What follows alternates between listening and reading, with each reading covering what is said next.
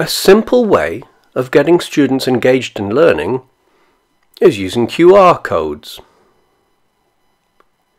QR codes can be scanned using a QR reader and do a myriad of different things. Most frequently, a QR code can take the user immediately to a website. It can also prompt text such as vocabulary, an essential question. It can launch a video. It can open a document. QR codes can be made on a computer and on a mobile device, such as an iPad. To make a QR code for a website, simply copy the web address and then go to a website that will convert it into QR.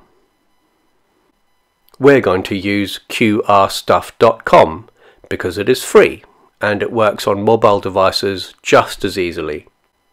In the second section, simply tap and paste in the web address that we copied previously and press Go on your keyboard.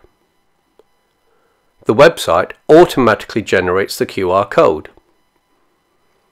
We can now save it and download it, whether we're on a computer or a mobile device. This could then be printed out, stuck on the door, or inserted into a presentation.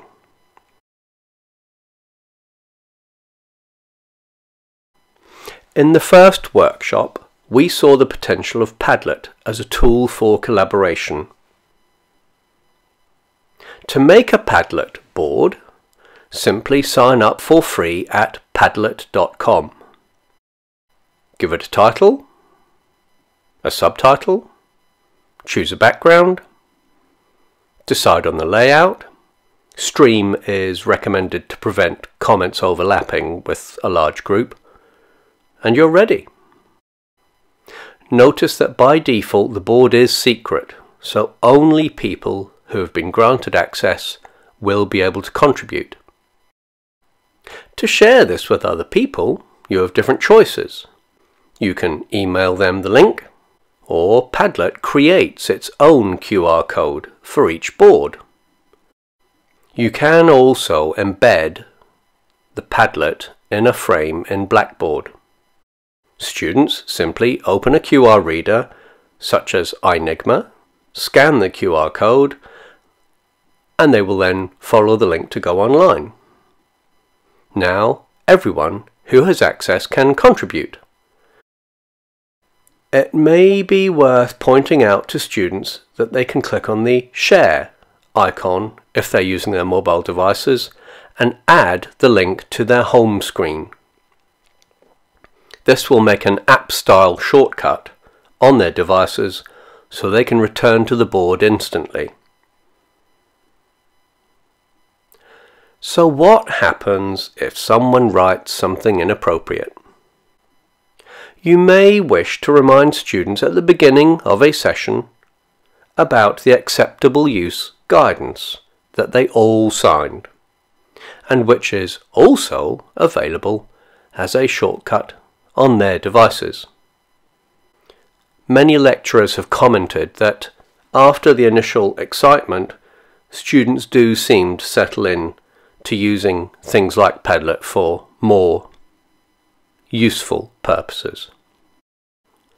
One other suggestion, if you're going to use Padlet in a session or beforehand, log into a computer. As the author of the board, you have the ability to delete comments that are not directly related to the session.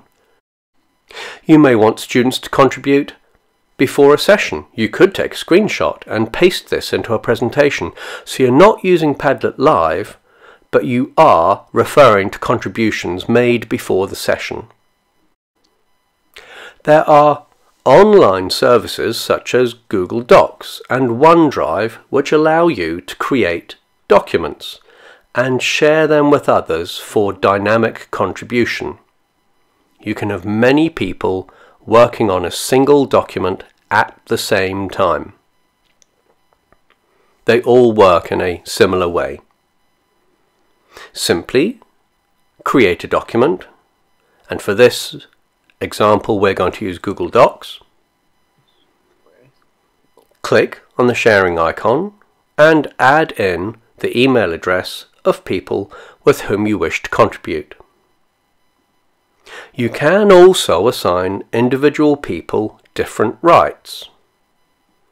It might be that you have one person who is the editor and responsible for making changes to the document, whilst other people have the ability to make comments which are then reviewed and approved by the editor.